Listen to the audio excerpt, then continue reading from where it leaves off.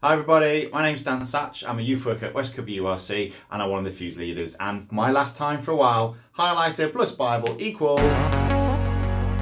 So our Bible verse this week comes from Hebrews chapter 12, verse 1 and the first part of 2.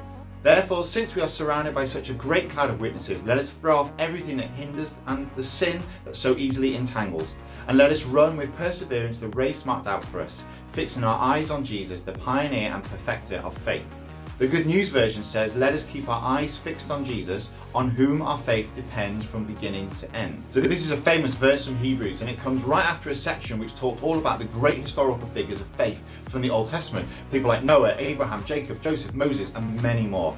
And these are the great cloud of witnesses that the writer of Hebrews is referring to. Those who have been before and told the story of God, which sets the platform from which we continue. What do we continue? Well, the race that we all find ourselves in. The one that starts with our creation and will end with our joining together with Jesus in perfection. And as we run, we tell others about Jesus and his gospel and invite them to run with us too. And how do people run a race? With as little holding them back as possible. During a marathon, you are allowed to run with food and drink, but most athletes won't do this because they don't want to carry anything extra that might slow them down. So instead they focus on their end goal. They fix their eyes on the finish line, even though that is a long way off. So the writer of Hebrews calls us to do the same.